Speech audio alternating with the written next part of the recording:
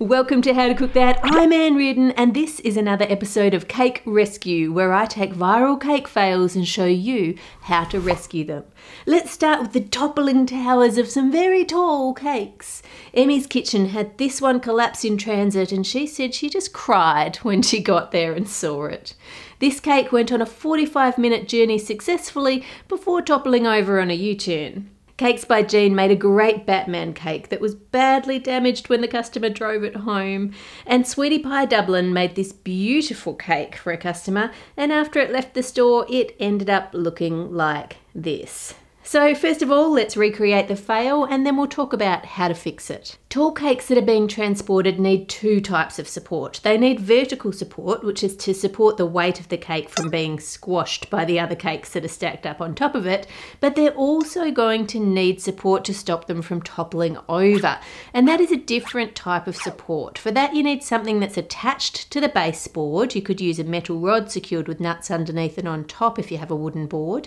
And then the center of the cake would have one of these tubes that just slot right over the top. And if possible, you transport the cake with the tiers separate, and when you get to the venue, you just slot the next tier on top, and that rod makes sure it's 100% central, and it also stops it falling off in transit.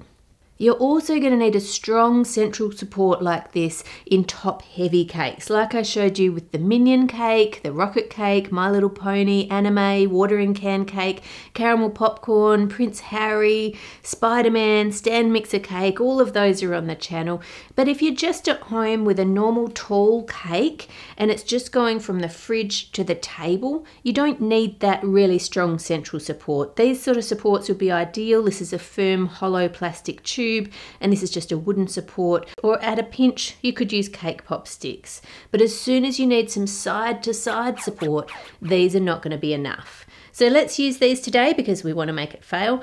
Put a cake board on top and stack it up, and then let's make another tier to go on top of the first one, make it even taller, and stack that on top and put it into a box in the car, and off we go. Let's go for a try. So far so good. It only has that vertical support, no horizontal support. It's just come out of the fridge, so that helps make it more secure because the buttercream is quite firm.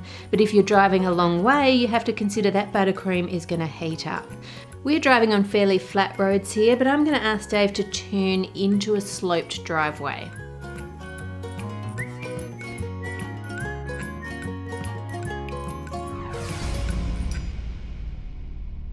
Now you need to get your before and after shot for Instagram and wipe away your tears and figure out how you're going to fix this damaged cake. The first thing you want to do is grab a plate and separate your tiers out, and we'll deal with each one separately.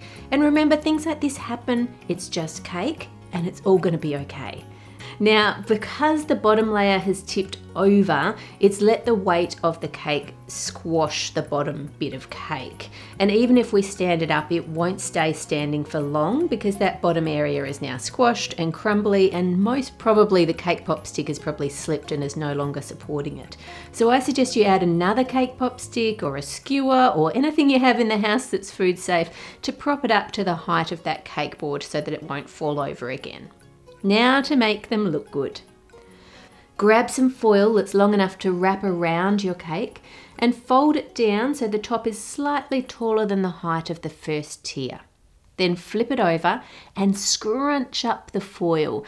Don't do it so tight that you can't get it apart without ripping it. We just want to scrunch it up and make sure it's crinkled everywhere.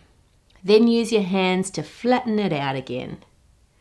Spread some melted compound chocolate over the foil. Now you can use real chocolate here if you know how to temper chocolate, but this is a rescue, so I'm going for the fastest, easiest option and using compound chocolate.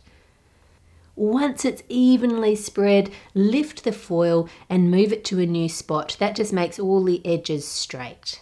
Let it cool a little, not much, just a little so it's not quite as runny, and then wrap it around your cake.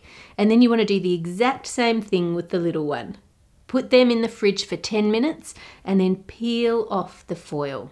Now you can leave it just like that, or if you have luster dust, you can give it a gentle brush over with some luster dust of your choice of colour.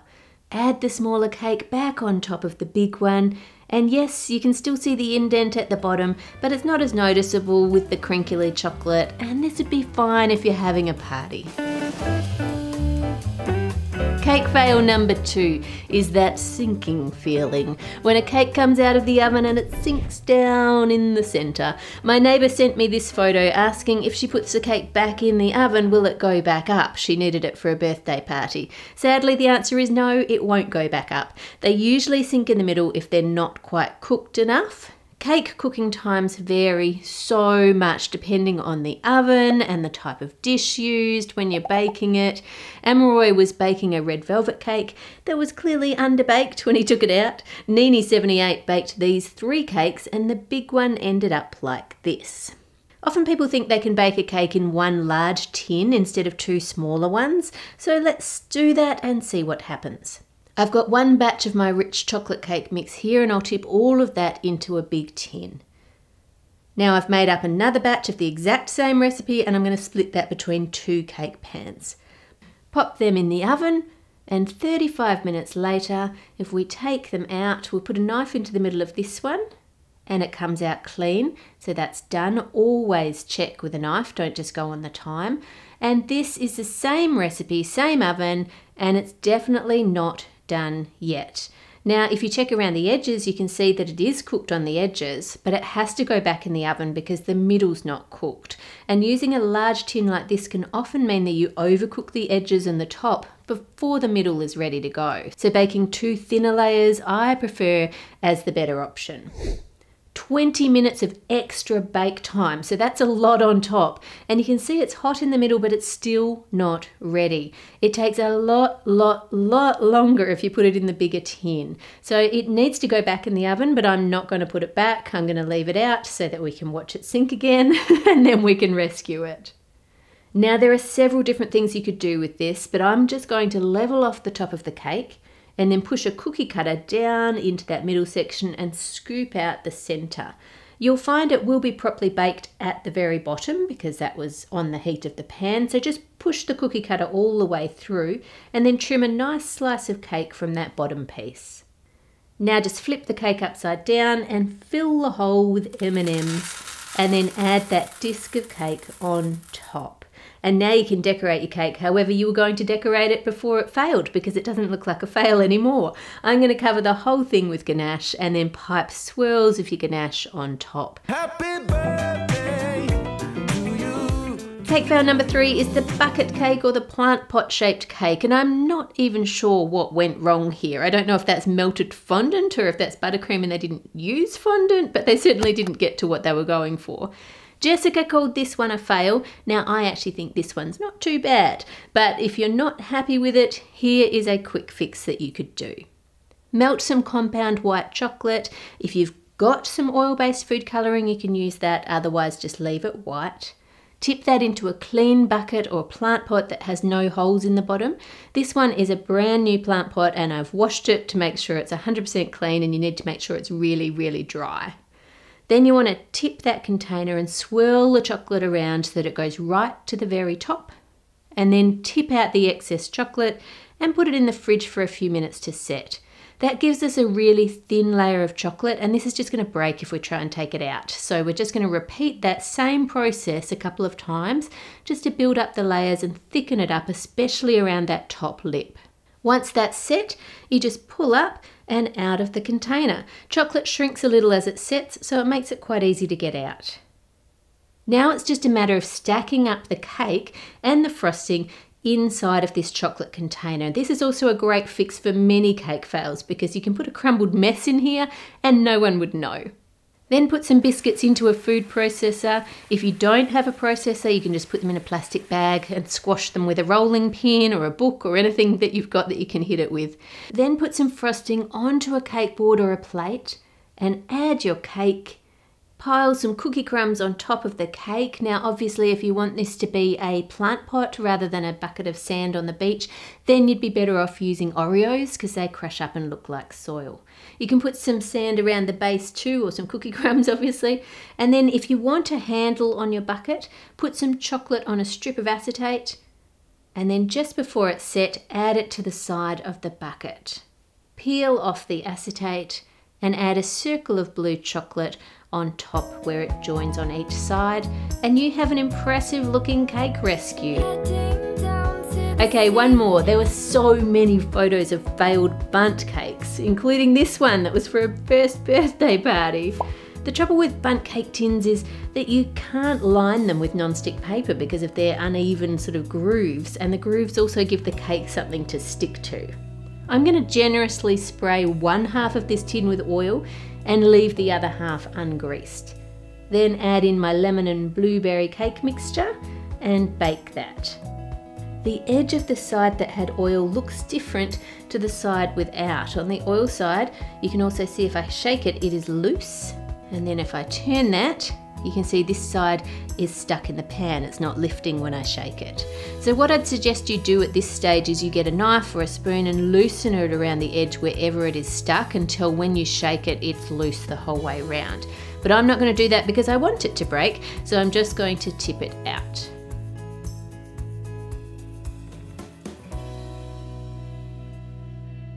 Oh, nuts.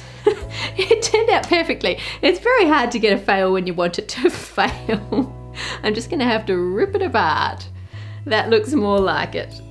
Now you could just eat this, of course. It's cake and it tastes good, but if you were having a party and you want it to be more presentable, here is a fix for you.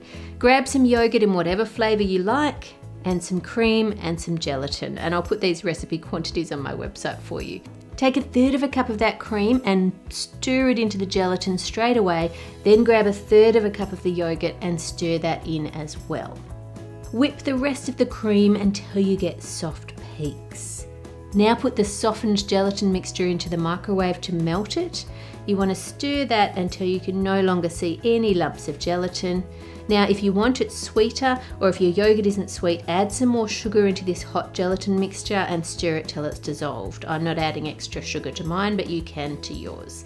Now stir that in with the yogurt, and once that's all combined, then pour that into the whipped cream and fold them together. And you've made a simple yogurt mousse. Scoop that into the bundt pan and put it all the way up and around the edges. Then add your chunks of cake into the pan.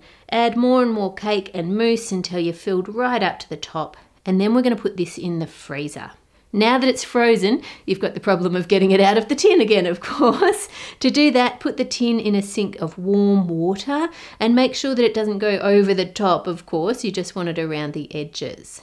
Then you'll need to poke a knife down one side to let some air out, otherwise you've got a vacuum and it won't come out. And then it should just pop out of the tin and you can centre that on your plate. Now you could glaze this, but I'm going to keep it simple and just use a hot spoon to smooth out those bits of mousse that we melted by putting the tin in warm water. Leave it to defrost in the fridge and then serve it up at your party. With thanks to my wonderful patrons for your amazing support. If you like cake rescues, let the algorithm know by liking, commenting, sharing and watching more of my videos. Make it a great week by being kind to others, and I'll see you on Friday.